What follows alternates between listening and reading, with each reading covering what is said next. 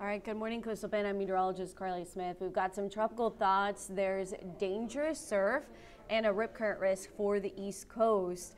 We are looking at tropical storm force winds for the Bahamas, and the center of the storm is still forecast to miss the East Coast, but there still could be some impacts. And so here is the latest Hurricane Erin forecast wind field. And so as you see now with the latest update a little bit more to the west as of 10 a.m., the Outer Banks now could see some tropical storm force winds. And additionally, remember this storm, of course, when it comes to a forecast cone, as the storm weakens, the width of the radius of the wind, the tropical storm force winds or the hurricane force winds, tends to expand as the storm weakens. It tends to get tighter as the storm strengthens. But with that being said, tropical storm force winds are now in the forecast for the Outer Banks. But additionally, if the center of the storm were to shift to where it is on the western edge of this forecast cone,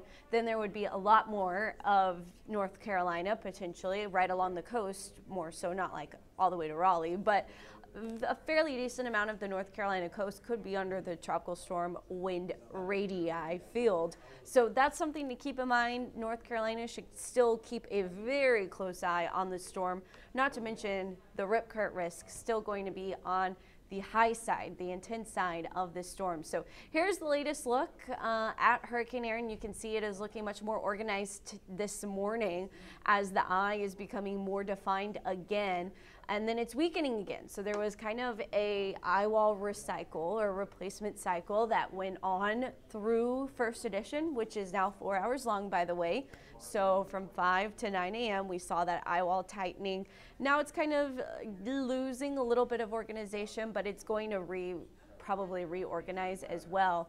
As the eye wall is doing new organization, it does shift a little. So this storm moving a little bit more west right now, and closer than comfort would one allow for areas of the Turks and Caicos. So that's something to keep in mind, is as the eye wall kind of recenters itself or redevelops, essentially, it can wobble, and that's what makes forecasting hurricanes so difficult. This storm is moving west-northwest currently at 10 miles per hour. It is stronger than it was at the last update at 7 a.m. We now have 140 mile per hour winds. I don't know why the mic is popping, but why it's nowhere near Corpus. This is just because we are interested in the tropics, and people sometimes travel as well. And we are in a hurricane-prone area, so it's good to take a look at what is going on across the entire tropics, because this does paint and tell a story of the tropical season, where we're seeing energy being taken with these storms. The purpose of a hurricane is to take warm air from the tropics and distribute it to the north.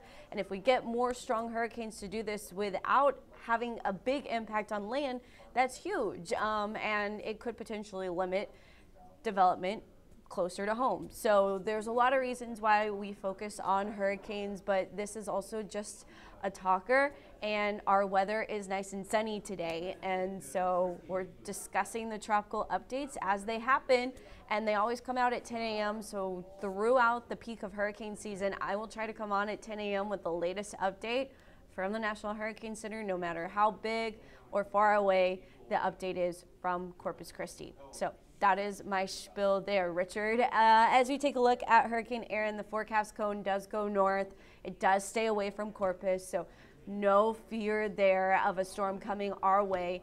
But it is expected to be a strong Category 2. And something else I want to emphasize, while this storm is not in Corpus and while we're not going to see wave impacts or any impacts from this storm, this is an important time to just remind everyone that a storm can create very dangerous rip current risks well away from the center of this storm. So this storm not expected to have a direct landfall impact on the East Coast, but rip currents, coastal erosion, coastal flooding, all going to be a impact for areas not getting a direct landfall or getting direct impacts from the storm. The center is expected to stay off the East Coast, but huge impacts on the beach when it comes to waves, when it comes to coastal erosion, when it comes to coastal flooding, and additionally when it comes to rip currents. You could be having a vacation on the beach, the water, the hurricane far away from you, you're not even getting strong wind, but what you are going to get are really strong rip currents that can take you out to sea a lot quicker than you're ready for. And this storm does have really big wave action. Even as it turns north, we're still looking at 40+ foot swells at the center of this storm. And that's going to continue to move north. Again, I don't totally know why the mic is popping, so I hope everyone I apologize for that. I hope it's not too bad, but I do hear it on my end as well. Diana says, glad to hear. Thank you for your comment there, Diana. So I believe that's yes. Anyway, this storm is going to potentially, you see, as it shifts a little bit more west, a little bit closer to the Outer Banks, we are seeing the chance for even some 20-foot waves in that region of North Carolina, which is huge and so dangerous. Then the storm continuing to produce big waves and big swells across the East Coast. There will continue to be rip current risk even as the storm moves away, because the swell period will continue to stay long well into the weekend and likely into next week. And there is a second storm that may follow. This swell that we're looking at now, again, I don't know what's up with the mic. This swell that we're looking at now is actually from what may follow Hurricane Erin, and that is our next chance of tropical development. It's our next tropical wave. You could see the wave forecast, not nearly as intense as Erin, but still falling in the similar path. And with Erin taking so much energy with it, Cat 5 is huge. It's going to be a big energy grabber, and it's going to kind of try to stabilize this path that it's going on. If this tropical storm follows in the same path, it likely will not be able to strengthen to the same level that Erin has, just because Erin is taking a lot of that energy and heat and warmth with it to the north. So over the next 7 days, I'm just going to end this after this update because the mic is popping so bad and it is not wiggling or anything there on my clothing. My hair is not hitting it either, so I don't know what's going on. But the big picture is no threats to the Gulf. I don't think the tropical wave will be a threat to the Gulf, but the Caribbean islands, the Leeward Islands, and again the East Coast should keep paying attention to the next storm on top of Hurricane Erin. That's going to do it for this live update. We do have a chance of rain in the coastal bend as we head into the week ahead.